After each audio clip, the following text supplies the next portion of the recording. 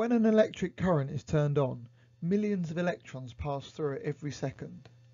This flow of charge is an electrical current. For the current to flow in a closed circuit, there must be a source of potential difference, such as a cell, battery, or power pack.